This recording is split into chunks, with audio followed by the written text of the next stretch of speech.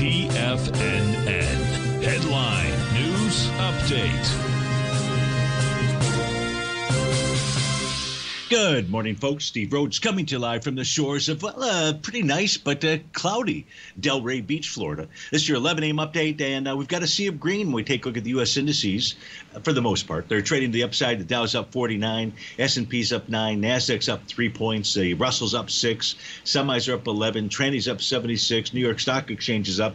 Gold is down $58. That's off 2.5%. Silver's down 1 3/10%, a little less than 5% of a move to the downside. Light sweet crude off 42 pennies, 0.5% there. Natural gas finding some legs this morning, still just trading with inside its daily profile, but it is up a nickel. And the 30-year Treasury is basically flat. It's down 4 ticks, printed out at 114.16.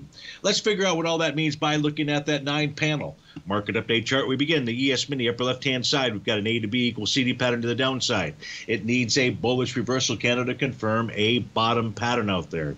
Today, though, is generating a TD sequential signal. So if we do see a bar close above a bar 4 bars earlier, well, that would be a bottom pattern. If we take a look at spot volatilics, it has gotten down to test that parabolic SAR dot out there. That I've got on my system at 1777, the low of the day, 1777. If you get a close below that, odds would favor that the spot volatilics would continue to move lower. Target is 50-day exponential moving average. That's at 1518, and then we would likely see a further rally inside the S&P 500, the ES Mini. The NQ's got that same pattern, which is an A to B equals CD to the downside, needs a bullish reversal candle to confirm a buy the D point pattern, but has also triggered a TD sequential count.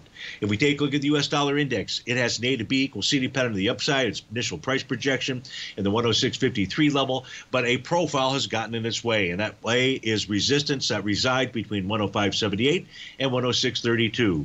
Gold is pulling back. It'll generate a sell the D point pattern today. It's trading with inside its profile. It's testing its buy zone. The buy zone is between 23.18 and 23.51. Silver is testing profile support. Profile support is at 27.55. If we open up this silver chart here, if we get it closed below the bottom of that profile, odds favor, well, one, we'd have a profile change in trend, and we're likely to head lower. Now, you need 2 consecutive closes below support out there, but this could be day number 1 of that. Light sweet crude, it's got a TD9 count top. It has a new profile that's attempting to form. It's forming above price. That suggests we should see light sweet crude continue to move lower.